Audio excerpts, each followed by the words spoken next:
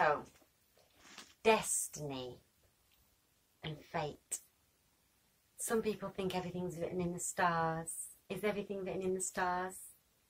William Shakespeare said that we hold our destiny not in the stars, but in ourselves, or something like that. So, yeah, he thought quite the opposite. I've been reading this book, Eat, Pray, Love, and she says, destiny, I feel, is a relationship, a play between divine grace and willful self-effort. Half of it you have no control over. Half of it is absolutely in your hands. And your actions will show measurable consequence.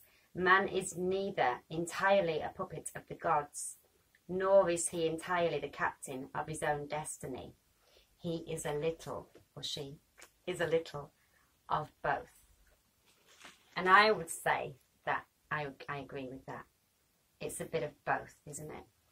Because you can't just sit around doing nothing and say, like, you know, well, I'm destined for great things. You've got to do something about it.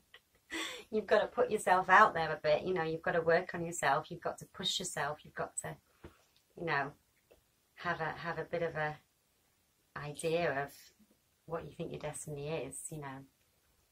But then at the same time, you know, I think some things are meant to be. And people will sometimes get a real helping hand, you know, which is like the kind of gift from the gods or something, you know. Being in the right place at the right time or whatever, you know.